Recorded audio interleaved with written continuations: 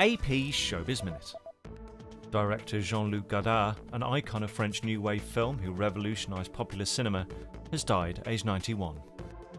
His big screen career began in 1960 with his debut feature Breathless, and his controversial modern nativity play Hail Mary grabbed headlines when Pope John Paul II denounced it in 1985.